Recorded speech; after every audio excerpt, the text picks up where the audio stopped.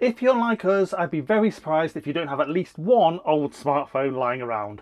Well, in this video, I'm going to show you how you can make use of it to give you internet access on the go and help you to keep an eye on where your vehicle is and what's happening there. So keep watching.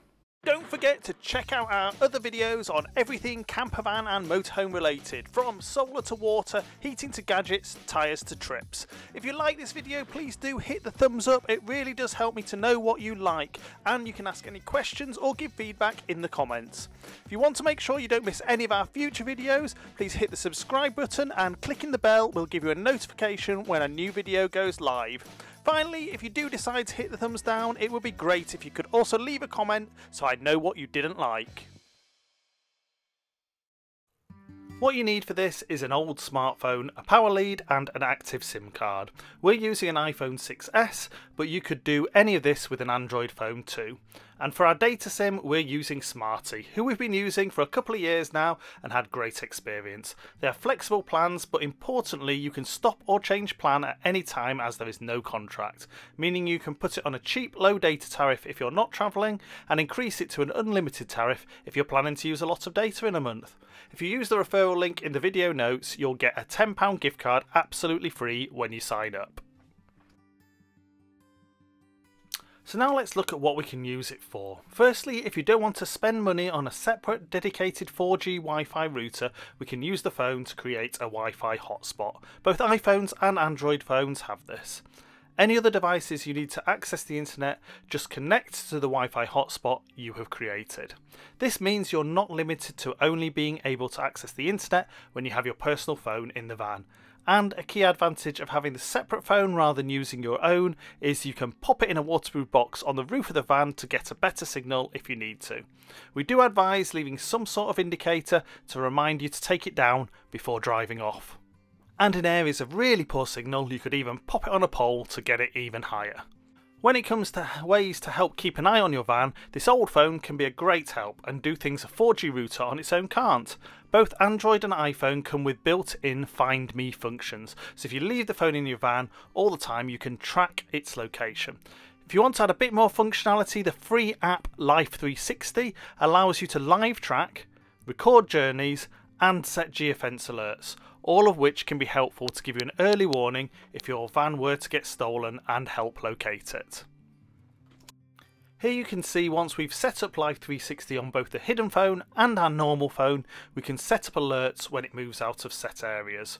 We can also track its location and speed live, and it also keeps record of the last 7 days of journeys, all for free.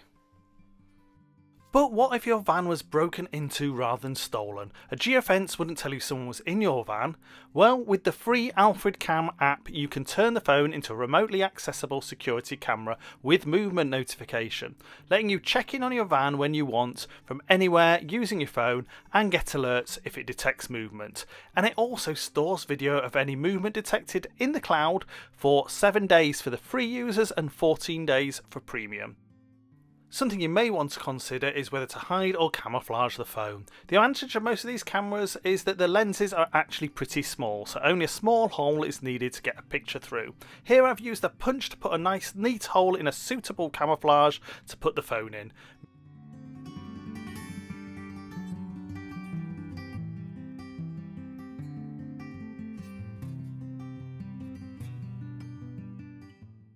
This means we can leave the phone in a convenient position without it being too noticeable. If Alfred Cam detects movement, we get a notification on our phone and are able to replay what it saw, as well as live view the current situation.